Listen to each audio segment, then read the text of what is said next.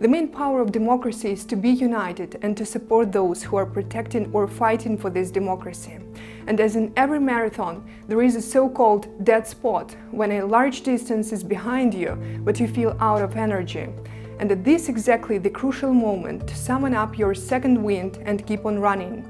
In this Russian invasion, it's essential for Ukraine that the West helps us keep in the race, helps us defend our land and Western democratic principles, help all of the independent voices who want to be heard. After Russia's massive war against Ukraine, the world will not be the same. Russia perfectly understands its own actions. Having acquired the form of Asian despotism, it declared war on the collective Western world, that is not only the countries of the West, but on all those who choose the path of democracy and civilized society.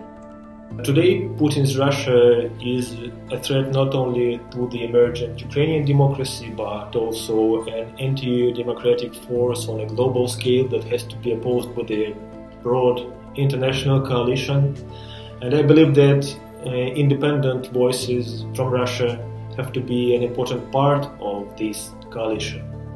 When the full-scale Russia's invasion began on February 24th, it was not only an attack on the territorial integrity and independence of Ukraine, the basic democratic principles of the West were also under threat. The Russian invasion is an illegal and brutal assault on freedom, democracy and the rule of law of the whole Western world.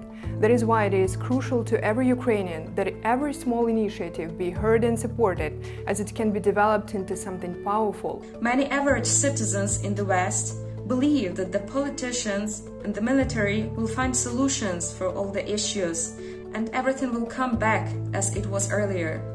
It will not. Experts, media and politicians need to realize the full scale of changes that are taking place and convey this to their voters. Sanctions against totalitarian regimes, such as the regime in Russia, do not change their policy. On the contrary, they consolidate the population on the basis of opposition to the collective enemy, which they consider to be the collective West. Therefore, the real goal of the sanctions of the democratic world is not to change the policy of totalitarian Russia, but to make it impossible for Russia to create weapons, carry out murders and destruction. Our call forecasting the actions of modern Russia is a new topic that needs efforts, funding, conferences, and setting up the transatlantic common work of the expert, media, political and military communities. We all have invested in this essential fight to maintain our freedom and dignity in many different ways. As a journalist, I came across many stories, such as when several volunteers started fundraising for military vehicles in Kherson Oblast, who are now helping the Ukrainian armed forces. I talk a lot about Kherson Oblast as I feel attached to this region, bordering my native Crimea. Another example is one of Ukraine's major online websites that started translating news from Ukrainian into the English language for international audiences and is now an important source for other media around the world. All of these are independent voices that started from their own initiative and now they make a difference. From what I sense and observe these days both in Ukraine and from Ukrainians temporarily displaced abroad, it's like an inspirational and uniting movement with everyone understanding that so much depends on them. And that is why it is so important that Western countries support projects that might not seem necessarily significant in the beginning, but that make a huge difference on the local level and later nationwide and hopefully worldwide. Even though today there is this immense pressure against independent opinions and pro-democratic voices in Russia, there are still a number of NGOs, grassroots initiatives, independent politicians, people in mass media, in academia, who are ready to advocate for democracy, to oppose the regime, to oppose the war. And they do need some support today.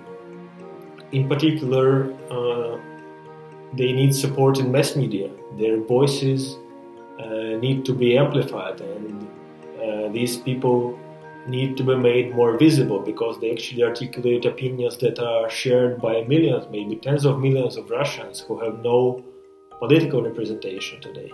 There's also a need for broader engagement of Russians in general, and especially younger Russians and more educated Russians, through integrating them. I know that a lot has already been done and is being done for Ukraine, and I'm thankful for all your support and aid you provide to my country. And I'm excited about the opportunity that I was given with the Center for European Policy Analysis. As in every relationship, it's about getting and giving back. I believe that Ukraine will stand its ground and liberate all the temporarily occupied territories, defending national security and advance the democratic values of the Western world. And we can do it only together.